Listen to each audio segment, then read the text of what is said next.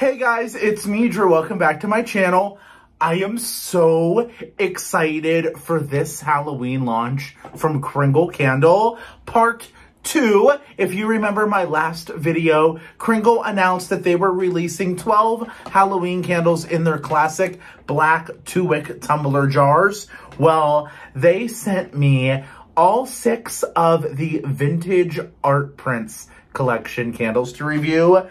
Let me tell you, I am not a huge fan of the labels of the last Halloween candles. I've talked about it before, but these labels, we'll get into them more, but these labels, oh, these have my name written all over them, and I've been dying to get my hands on this video so I can talk to you guys about them. They launch this Friday, August 16th at noon Eastern Standard Time. So the earlier launches were at midnight Eastern. So this one is going to be noon Eastern Standard Time, which I guess isn't too bad.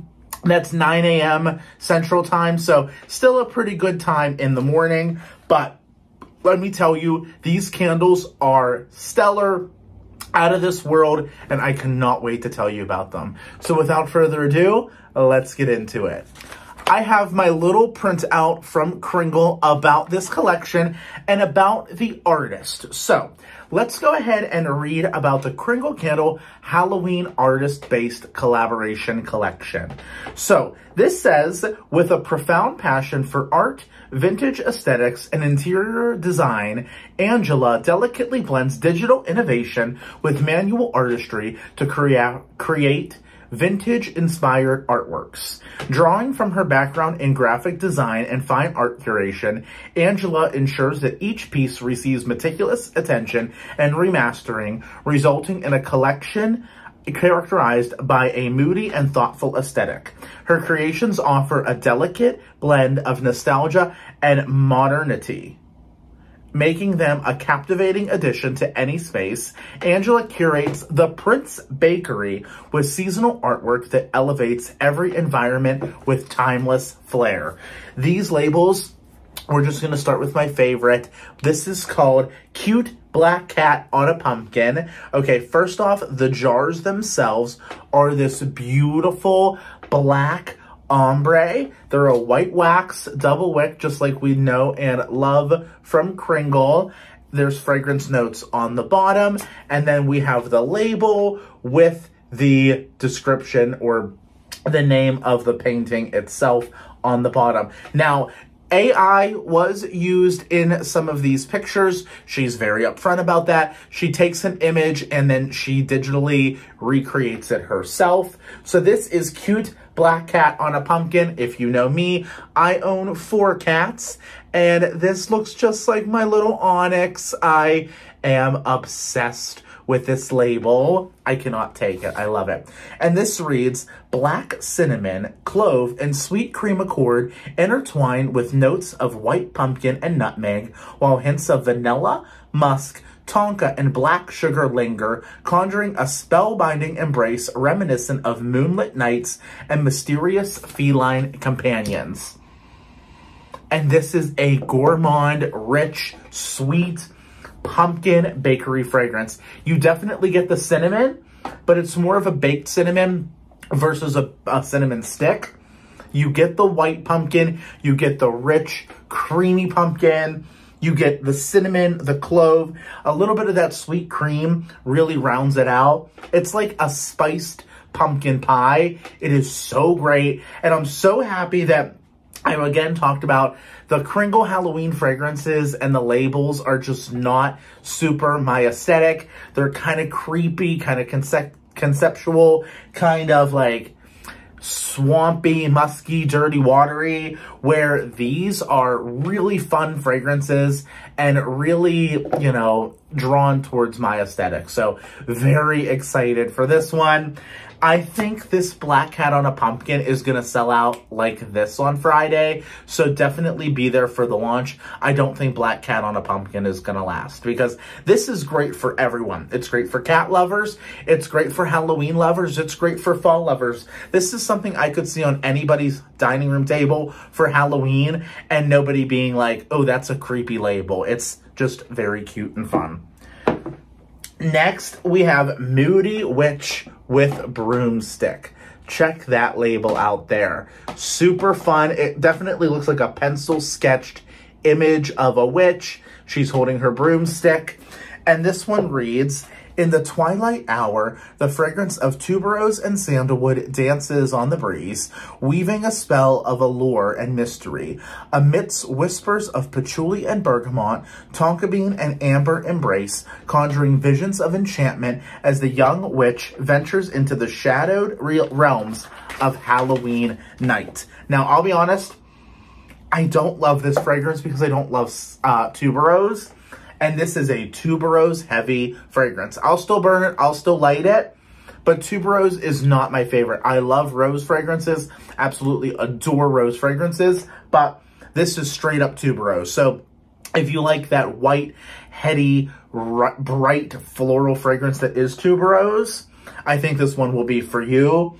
But it is definitely a tuberose heavy fragrance. So if you like those florals, definitely check it out. Or if you just love the label of the witch.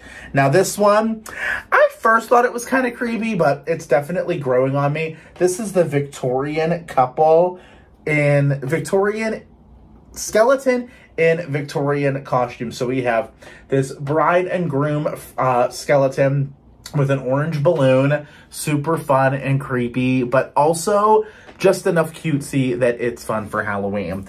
Now this one reads, the scent of Luger and wood dances with floral notes and bergamot, while whispers of vanilla and amber linger, enveloping you in a timeless embrace of romance and mystery. Allow the haunting fragrance to transport you to a bygone era, where lovers whisper secrets of love and eternity. And this is a really pretty fragrance. Oh, and the word is Fugger fragrance, which I believe, isn't that like a patchouli-based perfume? This is really, really nice. It's definitely like a musky, floral, perfumey vibe. I'm getting some woods, definitely bergamot, amber, and vanilla. Like, you get that warm, rich citrus from the bergamot. You get that crystallized amber with that sweet vanilla. Oh, I really like this one. It's definitely unique as far as like perfumey fragrances go. But I think it's really nice. It'll be a great bedroom scent, which is probably where I'll burn it. Especially evening time, after work, after a long day, you just want to light a fragrance. And you just want it to feel like the laundry's all finished.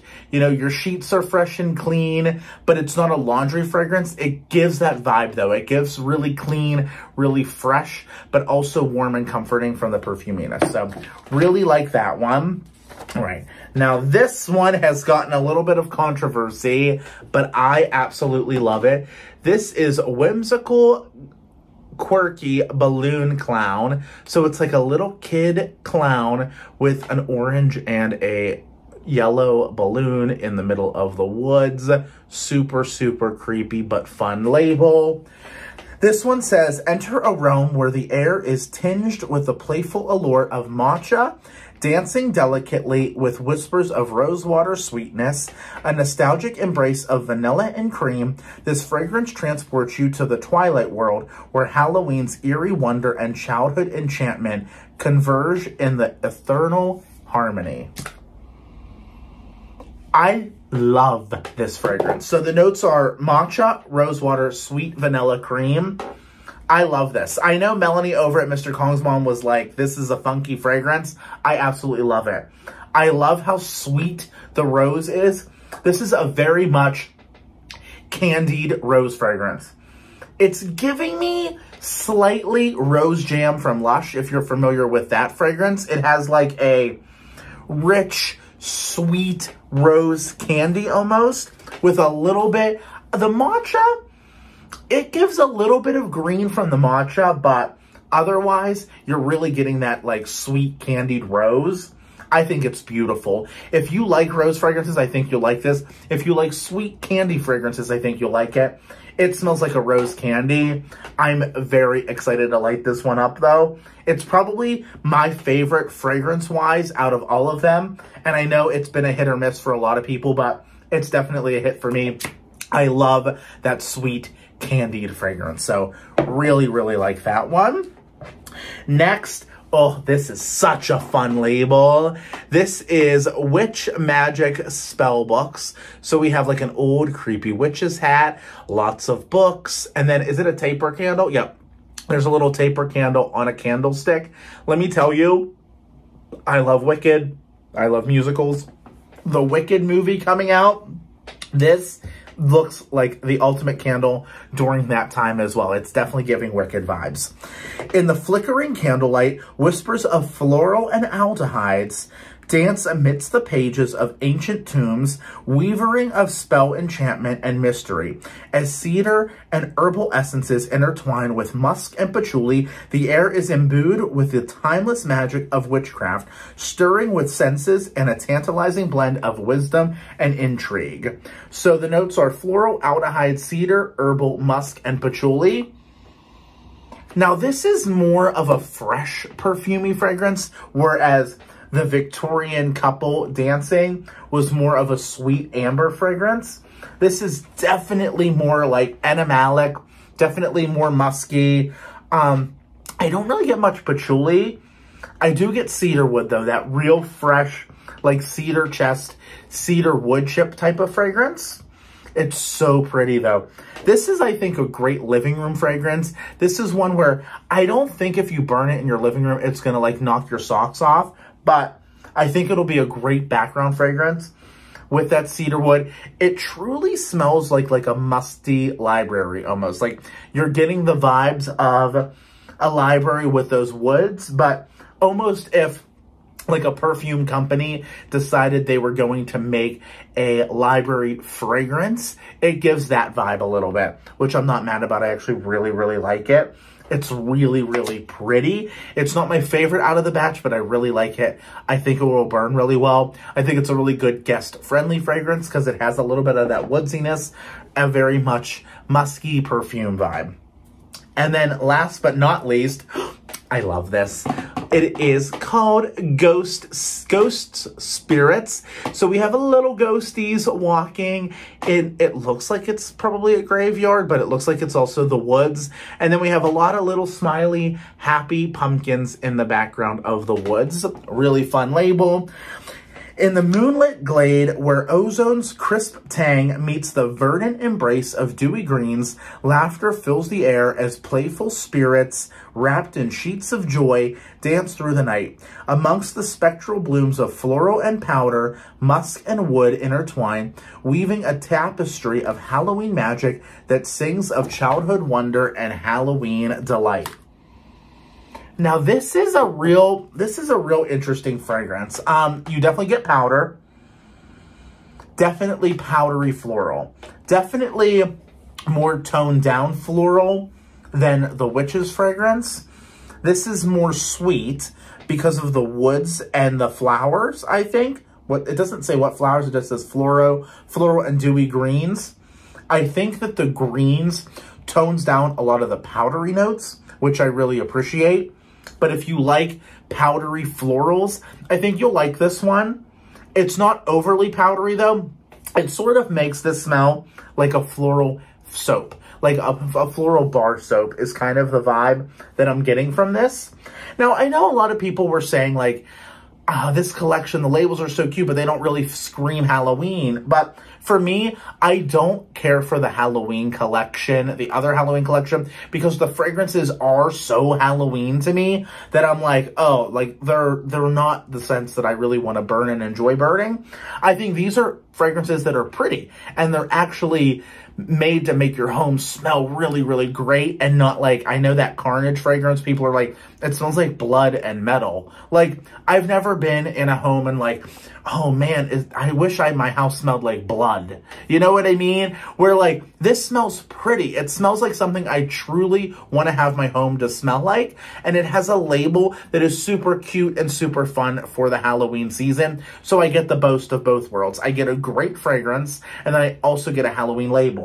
But if I'm really into spooky, spooky Halloween and I want to capture like, I live in a haunted house, then go with something like that from that Halloween collection. I think each collection is going to really appeal to certain people and different people, which I really, really like. So if I gave my quick rundown, I think my least favorite would be the Witch, only because it's tuberose, and I've said I don't care for tuberose, but I'll still burn it. I'll still enjoy it. The Witch's spell would be, no, I'm not changing that. The Ghost Spirits would be my 5th because I just don't love the fragrance. It's just a very powdery floral again. Number 4 would be the Witch. I like the fragrance. It has that real nice woody, like, library. Number 3 would be Skeleton in Victorian Costume. I think it's such a great amber forward fragrance. Number 2, fragrance-wise would be Whimsical Quirky Balloon Clown because I love the fragrance. But I think overall, because it has a cat on it, my number 1 has to be Black Cat on a Pumpkin. Oh my gosh, I love. They are launching on Friday at noon Eastern Standard Time with Kringle. These were sent to me again in PR. No, I was not paid to give my opinions. I gave my honest opinions, but if you use my code DrewYauch15, it is a commission affiliate link, but you do earn 15% off of your purchase. These will be full price. I do think these will sell out. They did not pour nearly as many as they did for the other collection. These are much more limited edition. And I will just touch briefly on the Spellbound collection, which is also launching on Friday. Now, these guys, I like them. They're definitely not my favorite either. I'm glad that I was sent this collection. It is my favorite out of all 3. And if I would buy any of the 3, it would be that one. But these are, say, crafted with intention and imbued with magic. Our spell-themed candle collection invites you to embrace the power of enchantment and create moments of wonder in your sacred space. Each 26-ounce soy wax candle comes with a crystal or stone inside the candle and a chant on the back label. So they are the country jars, and then instead of the glass dome lid, it's a black metal, like sort of cap that looks like a jar of spells. There's going to be the label on the front and then a spell on the back. So we have money spell, protection spell, love spell, revenge spell, purification spell, and conjuring spell. Now, based on notes, I think I would honestly vibe mostly with the hexes on my X's, which is floral, rose, jasmine, violet, sandalwood. I think that one would be my favorite, the revenge on my X's. But I don't know if I'm going to go in on this. I have so many Halloween candles that I need to burn. I think they're fun aesthetically, but I have these 6 that I want to get out and review for you. I still have so many from last year. I have so many Halloween candles, but if I would recommend you picking up 2 candles from this line, I would Cute Black Cat on a Pumpkin and Whimsy Quirky Balloon Clown. I think they are so fun. Again, this collection and the Spellbound collection are launching at noon Eastern Time over on Kringle.com. Use my code to save you 15%. All the info will be linked down below. And if you want to see a really great video on these, I will link my friend Melanie's channel, Mr. Kong's Mom, and you can check her out. And she does a really great in-depth review or sniff session of the spell candles. So thank you so much. Stay spooky. I wore my little ghost shirt for today because I just love Halloween and I love this time of year. Make it a better world. Be kind, subscribe, hit that notification bell. That way you're alerted every time I upload a video here on YouTube. Make it a better world. I love you so, so much. Bye, guys.